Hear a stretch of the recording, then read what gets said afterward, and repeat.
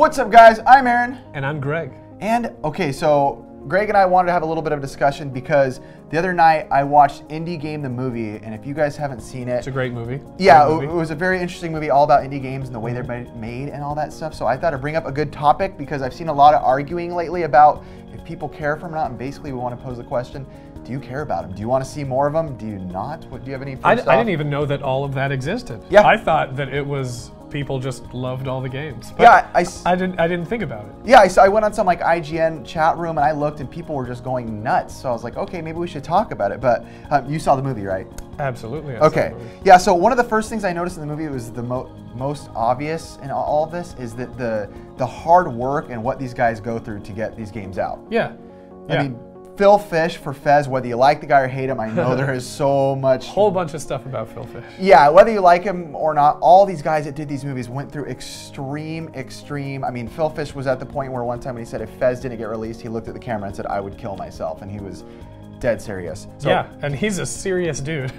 Yeah. But it's their passion, you know? This is what they want to do. It's what they've wanted to do since they were kids. Yep. And so if they don't go through, there's no possible way that they won't go through with it. Yep. I am determined to make video games, and I make video games because I can. I mean, it's the sum total of every expressive medium of all times made interactive. Like, how is that not? It's awesome. My whole career has been me trying to find new ways to communicate with people because I desperately want to communicate with people, but I don't want the messy interaction of having to make friends and talk to people because I probably don't like them. And it's not just a game. Like, I'm so closely attached to it. This is my identity. It's Fez. I'm Guy making Fez. You know, that's about it.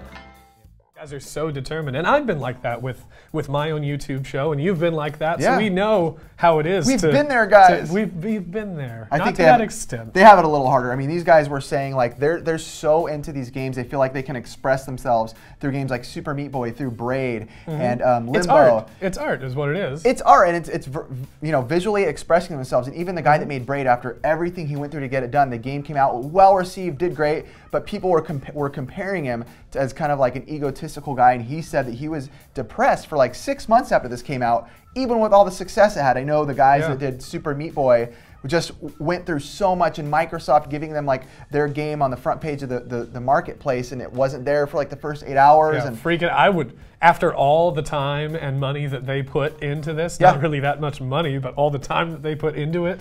Other games that kind of stick out for, you know, that in the indie world is things like Minecraft. It's like we almost forget that was an indie game because so of the success. Huge now. Actually, one of the interesting things is I just got back from E3, and just about every single booth there was Minecraft for PS3, Minecraft for PS4, Minecraft for Vita, Minecraft for Xbox One. It's everywhere. It's every for every craft system. Has Minecraft.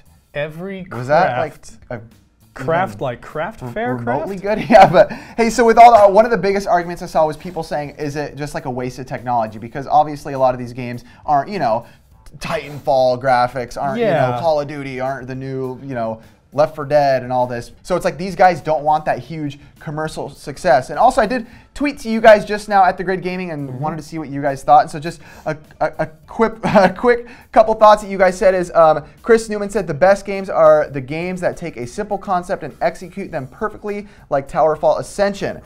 Someone else, Badman Reviews, said, I think they are hot and sexy. Okay. Is that us? Sure. Another one, AO the Gamer said, I love that more and more of the indie games are actually better than a lot of big games released nowadays. So I know there's a lot of mixed feelings on it. We just basically want to do this video kind of as a discussion for you guys just to leave your comments and let us know. You know, tweet us and talk to us on Facebook and let us know just what you guys think on these. The last thing I wanted to say is couch co-op. Is a pretty big thing in the indie world, and a lot of people say that it's an artistic choice, but a lot of it comes down to money, that they would actually want to have a massively multiplayer game, but it's just, they can't do it.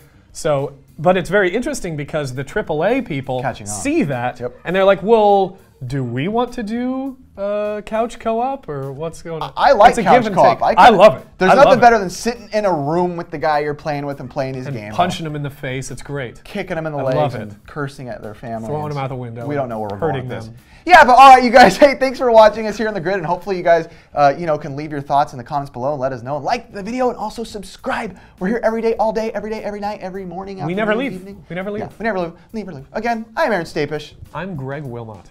and you guys, take it easy. Have a good day. I'm going to point Thanks at for the camera joining us too. here at The Grid Gaming. Oh, get it in. You right there. I see you on your couch.